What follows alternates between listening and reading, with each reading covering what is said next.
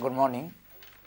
I welcome you to this session where we will discuss the specific speed and governing and limitations of Pelton wheel. First we come to the specific speed of a Pelton wheel. Let us come here, the specific speed of a Pelton turbine. As you know, the specific speed for any turbine in the dimensional form is defined as NST is equal to the rotational speed N, the power developed P to the power half divided by the available head H to the power 5/4.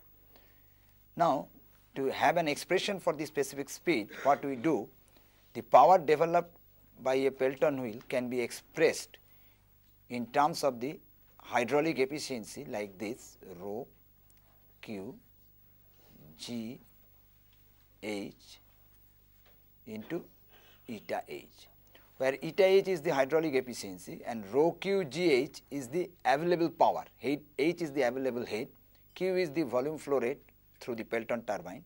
So, rho Q G H represents the total available energy to the turbine times the hydraulic efficiency gives you the power developed.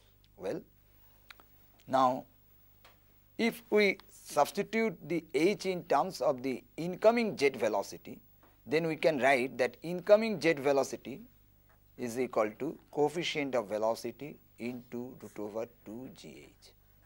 Now, this expression comes from the application of Bernoulli's equation between the inlet and outlet of the fixed nozzle, where CV is known as the velocity coefficient, which takes care of the frictional loss in the nozzle, and H is the available head.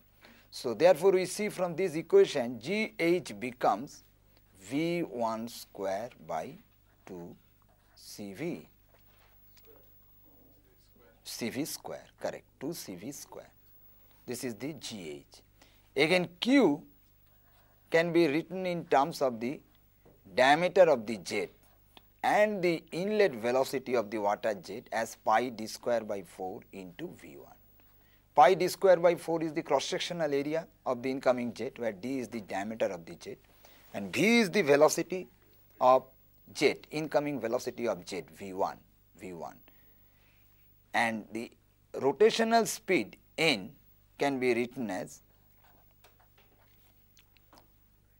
pi N is equal to U by pi d, where d is the rotor diameter and u is the rotor velocity, that is the tangential velocity of the rotor at the mean bucket height, as we have explained earlier. So, therefore, the rotational speed satisfies the relationship with N as N is equal to u by pi d. Now, if you express this expression of GH in terms of V1, Q in terms of V1 and the diameter of the jet in this expression of power, and this you substitute here and the value of N as u by pi d here, what we get? Let us see that we get NST is equal to N. N is u by pi d, then P to the power half. What is P? P is rho pi d square by 4 Q, and GH is V1 square by 2 CV square rho Q GH into eta H to the power half and H to the power 5/4. Again, H can be written from this expression. H is V1 square by 2 CV square G. That means V1 square by 2 CV square into G. This comes from again the same expression, H is equal to V1 square by 2 CV square G whole to the power 5/4. Here it will be V1 Q, very good, because we have this V1, yes, V1 square into V1, because Q is equal to pi d square by 4 into V1. So, that will be V1 Q, very good. So, if you make a simplification of this, you get NST is equal to G to the power 5/4. You do not have to remember this expression, but you should know how it can be derived. what are the substitutions that you have to make. That means you have to express everything, all the terms in terms of the inlet velocity of the jet and diameter of the jet. So, this becomes 2 to the power 1/4 Cv to the power 3 by 2 into u by V1 d by d eta h to the power half rho to the power half. Now, we see that a turbine handling a particular fluid, in our case if we consider the water turbine, the Pelton wheel, the working fluid is water, rho is constant, coefficient of velocity usually varies within a very small range, g is substantially constant. So, therefore, these two operating parameters decide the value of the specific speed of the turbine. We also know that for the maximum efficiency, to have the maximum efficiency of the turbine, wheel efficiency, u by V1 is fixed. We know that, u by V1 is equal to 0.46 to have maximum eta h or eta o. So, therefore, to have a maximum hydraulic efficiency or overall efficiency or even the blade efficiency, the value of u by V1 is fixed. It is almost equal to 0.46 as obtained in practice. So, therefore, we see for the maximum for the optimum operation with the maximum efficiency of a Pelton turbine handling water or a fixed liquid, the most important parameter which decides the value of specific speed is the ratio of d by d. So, the ratio of d by d is very important in designing the turbine. Usually, if we consider the value, the typical values like this, u by V1 0.46, this equation can be reduced to a form. If we take a value of Cv 0.97, the typical values of these parameters, and hydraulic efficiency which lies between 0.8 to 0.9, for a calculation if I take a value of 0.85, then this expression can be written as NST, the specific speed of turbine. That means, if we substitute those values, we get 105 is approximately 105 into d by d. Here 105, the constant is a dimensionless constant, because d by d is non-dimensional, NST is also dimensionless, the revolutionary speed, rotational speed, sorry, it is the rotational speed, same thing. U by V, the dimensionless value, Cv is the dimensionless value, eta h is the dimensionless values, which are substituted in this expression along with the value of g. We get 105 d by d, and here the specific speed comes, the dimension is kg to the power half, s to the power minus, this is the dimension of, I am sorry, I told you that this is dimensionless, this is a dimensional constant, because the specific speed is the dimensional term. So, here d by d is non-dimensional, so 105 is the dimensional constant, because it includes the value of g, it includes the value of rho, which I have not written. The value of g will be usual 9.81 meter per second square, and the value of rho you can take 1000 kg per meter cube. So, considering those values for a water turbine and with the typical values of these operating parameters u by V1, Cv, eta h, we can express NST is equal to 105, which is definitely a dimensional coefficient, into d by d, where NST is expressed by its usual dimension like this. So, this is the values for specific speeds, and usually the specific speed of a Pelton turbine varies from 4 to 16. NST varies from 4 to 16. The specific speed of a Pelton turbine usually varies from 4 to 16 depending upon its operational efficiency. Now, if we use this value from the equation, this equation NST 105 d by d, we get the value of d by d between 14 to 16. That means, if we use the value of NST as 4 to 6, we get the value of d by d as 14 to the value of d by d is 6 to 26. 6 to 26. The value of d by d lies between 6 to 26. Now, how you will fix the value of d by d? Now, fixation is like that. If you make the d by d very large, that means a very large rotor diameter compared to the jet diameter of the nozzle. So, a large rotor diameter will make unnecessarily friction loss. If the rotor diameter is large, the friction loss will be more. Moreover, for a given rotor speed, the RPM of the rotor will be low. Similarly, if we make d by d small or d by d low, then what will happen? For a fixed jet diameter, the diameter of the rotor will be less, which will give a very close spacing of the buckets. For a given number of buckets, the bucket spacing will be close, which will again increase the frictional losses and will reduce the mechanical efficiency. So, therefore, we see if we increase the value of d by d, there also the mechanical efficiency will be reduced by increasing the frictional losses. Moreover, the rotational speed of the turbine will be reduced. And again, if we use a lower value of d by d, then also the frictional losses will be increased and the mechanical efficiency will increase because of the close spacing of the bucket. So, these two phenomena makes a compromisation for d by d, which is optimum d by d varies between 14 to 16. This is the optimum d by d. This varies between 14 to 16. Well, now I will come to governing of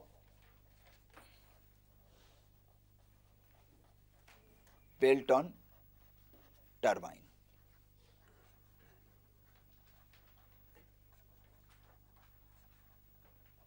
Governing of Pelton turbine.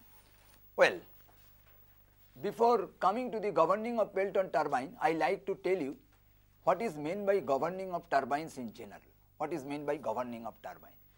Now, when a turbine drives an electrical generator or alternator, the primary requirement is that the rotational speed of the shaft in which both the turbine rotor and the generator or alternator are coupled should maintain a constant speed. The rotational speed of the shaft will be fixed. Well, so therefore, the speed of the rotor, rotational speed of the rotor will also be fixed. Why it is so? This is because the frequency of the electrical output has to be maintained same. To maintain the constancy in the frequency of the electrical output, the rotational speed of the shaft coupled with the electric generator or alternator has to be fixed. So, what happens when the electrical load changes according to the demand? Then the speed of the turbine also changes. Why? This is because the shaft in which the turbine and generator or alternator are fixed rotates at a constant speed because of a balance between the resisting torque given by the electrical load and the driving torque depending upon the change of the angular momentum of the fluid flowing through the turbine. Clear? Now, when the electrical load changes, the resisting torque changes, while the driving torque remains the same. So, therefore, the balance is distorted and the revolutionary speed or rotational speed changes. For an example, if the load is increased, then the resisting torque on the shaft increases, while the driving torque remains the same, which comes from the change in the angular momentum of the fluid. So, therefore, what happens? The speed falls. Similarly, the reverse happens when the electrical load is reduced, then the resisting torque is reduced while the driving torque remains the same, so speed is increased. So, therefore, to maintain a constancy in the speed, we have to change the driving torque accordingly with the change in the resisting torque because of a change in load, which means that if the load is increased, so driving torque has to be increased, or load is decreased, driving torque has to be decreased. Now, driving torque comes from the change in the angular momentum. Now, you see the deflection of the fluid velocities is fixed as far as the rotor is fixed, because the design of the blades and everything is fixed. So, therefore, the change in angular momentum can be accomplished only by a change in the flow rate of the fluid. So, therefore, it is the flow of the fluid coming to the turbine is changed to change the driving torque.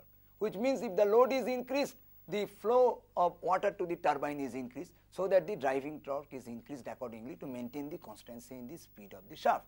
Similarly, load is decreased, so the flow rate going to the turbine or flow of water to the turbine is decreased. So this change in the flow to the turbine with the load is done automatically, and that is known as the governing of the turbine. This response in the flow to the turbine with the change in the load is known in general as governing of turbine. So henceforth, whenever you will refer to governing of turbine, this is not for an hydraulic turbine. For any turbine to run at a constant speed, rotational speed, to maintain the constancy in cycle frequency, if it is coupled with electric generator or alternator, the main criteria is that when the electrical load changes according to the demand, the driving torque has to be changed by the change in the flow of the working fluid to the turbine. It may not be a liquid, it may be a gas. That is known as the governing of turbines in general, or governing of any turbo machines in general. Now therefore, if we come to the governing of Pelton wheel, one important requirement now, you see that flow rate can be changed in two ways. If you write the flow rate in any hydraulic or fluid circuit is the product of the flow velocity times the cross-sectional area normal to the flow velocity. So therefore, from this simple equation you see the flow rate can be changed either by a change in the flow velocity or by a change in the flow area. Now in case of a Pelton wheel, the inlet velocity of flow is fixed for a given rotor speed. Why? Because the value of U by V1 is fixed because of the requirement of the maximum efficiency of the turbine.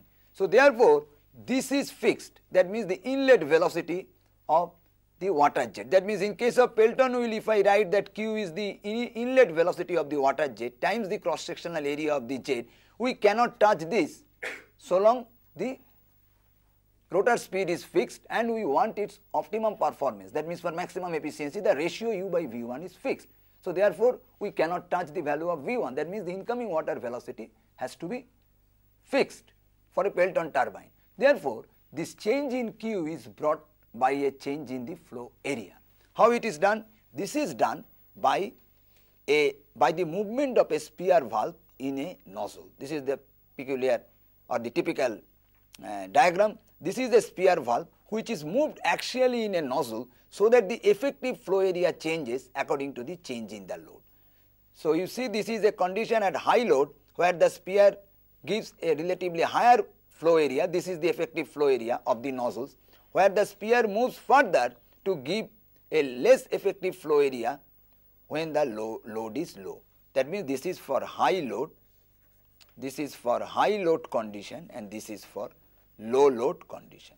Now the spear is designed in such a way, the spear valve, the shape, that the flow of water after passing through it coalesces into the form of a jet again. So therefore, we can say that the effect of the movement of the spear valve in this converging nozzle is to make a change in the diameter of the jet and hence in the cross-sectional flow cross-sectional area. Now sometimes it happens that the change in the load is so drastic that it may not be possible to change the water flow rate by changing the flow area only.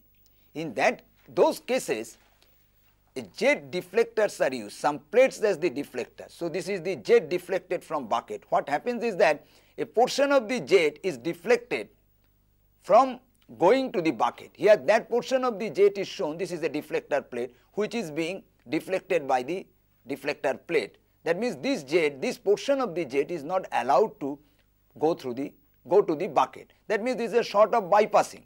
Then we can change the flow area to control further on the flow rate. So these are the arrangements which are made in controlling the flow rate or to govern the Pelton turbine accordingly as the load changes. Well, so now we will discuss the certain geometrical constraints on the or geometrical specifications of the Pelton wheel.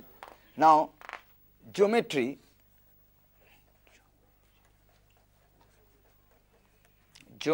of Pelton wheel. Well, geometry of Pelton wheel. Usually the bucket width, these are very simple, there is no much physical thing, this depends upon the practical criteria. Bucket width, if you tell it as B, the bucket width is usually optimized in a fashion that if the bucket width is too small, jets are not smoothly deflected. If the bucket width, what is bucket width? Let us have a look. This is the, now let me tell you that this is the width of the bucket. This is the bucket width. This is the bucket width. Sorry, I am sorry, this is the length of the bucket. Now this is the bucket width. Yes, this is the bucket width. This is the length of the bucket. Length of the bucket is this one. Bucket width is this one. This is the plan view.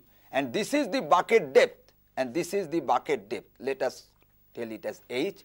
Let us call it as B. And this is the bucket length. So with this terminology, now we come, if the bucket width is very small as compared to the jet diameter, then liquid jets are not deflected properly. Similarly, if the bucket width is unnecessarily large with respect to the jet diameter, then the frictional losses are more. So therefore, we make a compromisation to make this bucket width, let it be B by D, ratio of bucket width to jet diameter, which is within 4 to 5. Similarly, the length of the bucket to jet diameter, these are the typical values maintained in practice, lies between 2 to 3, and the depth to jet diameter is around 0.8, around 0.8. These are the typical values maintained in practice. Now we will come to limitations of Pelton wheel. What is the limitation of a Pelton wheel? What is the limitation of a Pelton wheel? You must know. Now the specific speed of the Pelton wheel is determined as a function of the U by V1, the ratio of the rotor speed to incoming jet speed, and D by D, small d by capital D, that means the ratio of the water jet, incoming water jet to the diameter of the rotor. Now specific speed of the Pelton wheel is usually very low. What does it mean? That means if we consider the ranges of running of the Pelton wheel under efficient conditions, under high efficiencies, we see that the specific speed NST is usually very low, Now you see the expression of NST is N P to the power half H to the power 5 by 4, which means that the Pelton wheel is more efficient at higher head because it gives a lower specific speed in the range of high efficiencies. So therefore the Pelton wheel works at a very low head. If I want that a Pelton wheel, high head, if I want that Pelton wheel should operate at a high head, what will be the problem? If head is very high, then to develop a given power, this flow rate through the Pelton wheel has to be very high. But the requirement of the flow rate and jet velocity is already fixed by its maximum efficiency condition. So what we will have to make, the diameter of the Pelton wheel has to be made very high. So the diameter of the Pelton wheel, if you make high, it will be unnecessarily bulky and slow running or slow moving machine. That is the reason for which it is not used at a lower head. So Pelton wheel is therefore always referred to the operating conditions with a very high head, where Pelton wheel runs at its maximum efficiency. Clear? So this is about the limitation of the Pelton wheel. Now next, of course, we have finished this Pelton wheel, about the Pelton wheel, finished everything about Pelton wheel. Now this limitation that I have told, that Pelton wheel cannot be operated at a low head to generate a finite amount of power or high power and also running at maximum efficiency. Different types of machines have been thought of or have been developed, known as reaction machines, which will operate at a lower rate and yielding to a relatively higher specific speed so that at a higher rate this turbines develops finite power and runs at higher efficiency. These are the reaction turbines. But before coming to the reaction turbines, in this class I like to show you certain examples. So you please see how you can solve certain example. Let us consider the example 1. Well, if you consider the example 1, here the mean bucket speed of a Pelton turbine is 15 meter per second. The rate of flow of water supplied by the jet under a head of 42 meter is 1 meter cube per second. If the jet is deflected by the buckets at an angle of 165 degree, find the power and efficiency of the turbine. Take coefficient of velocity Cv is equal to 0.985. This is a very straightforward application of the theory of Pelton turbine. Again you will see that mean bucket speed is given as 15 meter per second. I tell you the pertinent data, and the flow of water is 1 meter cube per second, and the head available is 42 meter, and the jet is deflected at an angle of 165 degree, that is the angle at the outlet of the bucket, and coefficient of velocity in the nozzle is 0.985. So now if we want to find out the power and efficiency of the turbine, the usual way of attacking a problem is that you should write the expression for the output quantities that you will have to find out. Can you write this thing from there? Oh, I can wait. Well, you please write, please. Then only I will start. Please write. Please write. Okay, please write little fast. The mean bucket speed is 15 meter per second. The head available is 42 meter. The flow rate is 1 meter cube per second. And the deflection of the jet by the bucket is 165 degree. Coefficient of velocity Cv is 0.985. All of you have taken the data. Now you see, the usual way is that if you write the power, what is the power expression? You know that it is the flow rate Q dot into VW1 U minus VW2 U.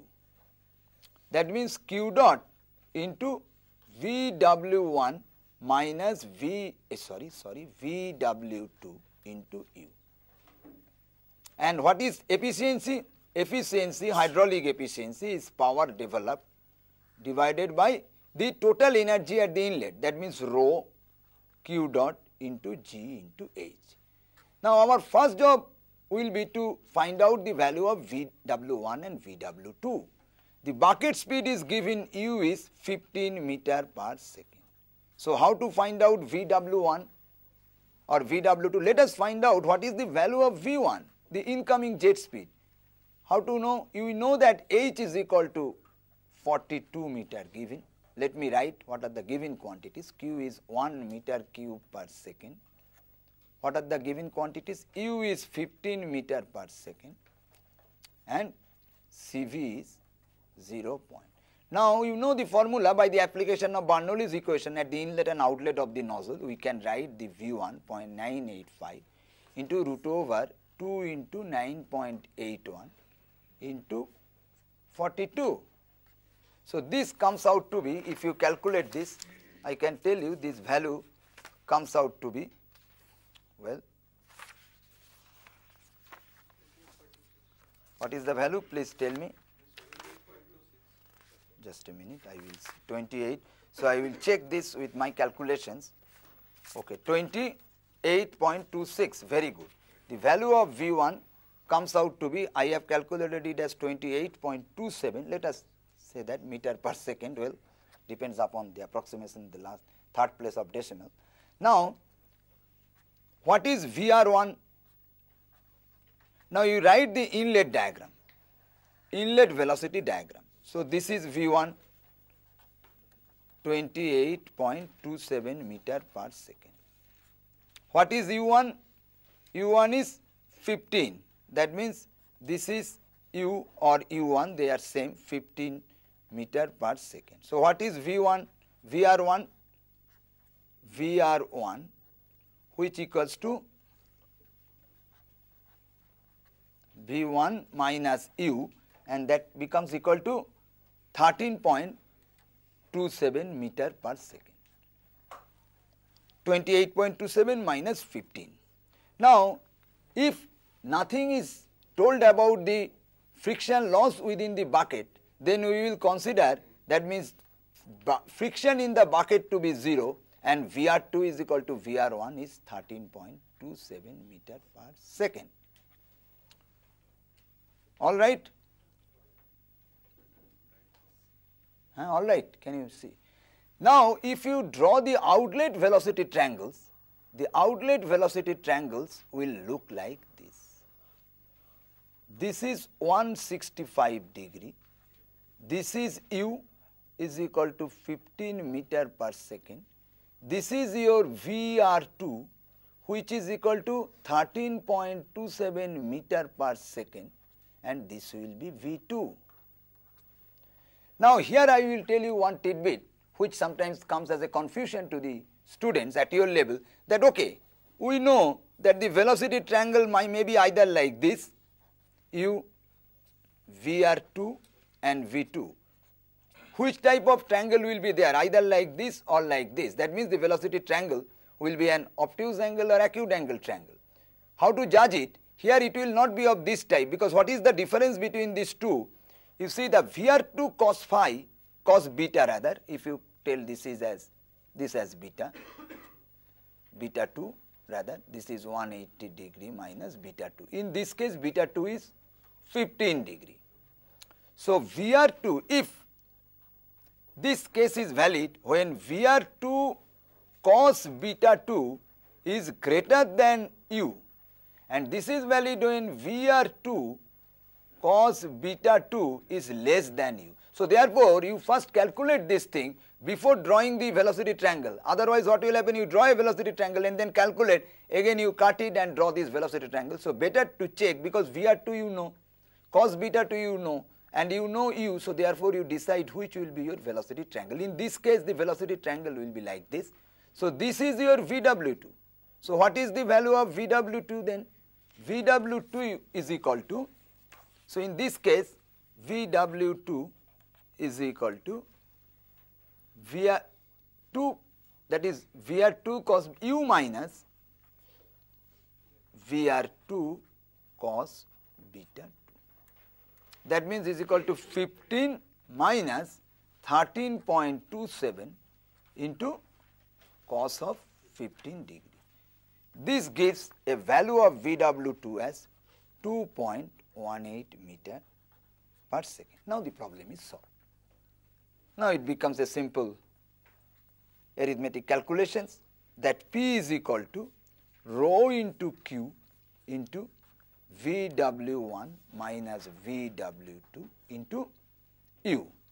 So VW1 you put, what is the value of VW1 we got? Please, 28.27, this is 2.18, this is 15, Q is straightforward given as 1 meter cube per second, all are in consistent unit, and rho in kg per meter cube is 1000, so that the P comes in terms of watt. And if you calculate this with these values, it will be coming a very huge value, 391.35 kilowatt. Please calculate it. And efficiency eta will be this power developed, total power, that means denominator will be the total energy available. That means it will be also rho, that means 1000, Q, that means what is the value of Q? 1, and 9.81 into 42. That means the total energy, rho, Q, G, H. And if you calculate this value will be coming as 0.95. That means 95%. So this is a straightforward application of a problem in Pelton turbine. I give you another problem you can try to your house, that example 2, that I will not solve, but you see that you write this problem, example 2, a single jet Pelton turbine This is an example 2 which you try to solve. I hope that you will be able to solve it. Next class I will ask you. A single jet Pelton turbine is required to drive a generator to develop 10 megawatt. That means the generator is developing 10 megawatt. This is the power at the generator end. Try to understand, is required to drive a generator to develop 10 megawatt. The available head at the nozzle is 762 meter. That means this is the total energy per unit weight at the nozzle. That means at the entrance of the nozzle. The available head at the nozzle is 762 meter. Well, all right. Then assuming electric generator efficiency 95%. The electric generator efficiency 95%. That means this is the efficiency by which the mechanical power as the input to the generator is converted into electrical power. Pelton wheel efficiency 87%. These are the input values. Coefficient of velocity 0.97. Well, mean bucket velocity 0.46 of jet velocity. Usually this value is almost fixed. The mean bucket velocity means u, the rotor speed, at the mean height of the bucket. That means mean bucket velocity is 0.46 of jet velocity. So whenever the word jet velocity means it is the inlet velocity of the water, because water strikes the Pelton wheel in the form of jet at its inlet. 0.46 of jet velocity, outlet bucket angle 15 degree. Now whether it is the 15 or 165 we will have to decide from the triangles. So either it is given the obtuse angle or the acute angle. The obtuse angle may be given or the acute angle will be given. So 15 degree, and depending upon the relative magnitude of the rotor speed or the mean bucket speed and the tangential component of the relative speed at the outlet, you should draw the velocity triangle. This is a very important point. This is a very important point in solving the problem and drawing the velocity triangle at the outlet. And the friction of the bucket reduces the relative velocity by 15%. This is a very important data. Friction of the bucket reduces the relative velocity by 15%. That means relative velocity at the outlet is 0.85 times than that its inlet. So this is an important data. Find the flow rate of water through turbine. Find the flow rate of water through turbine, the diameter of the jet,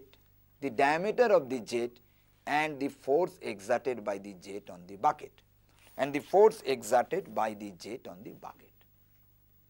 All right. And I think today up to this, well, thank you all.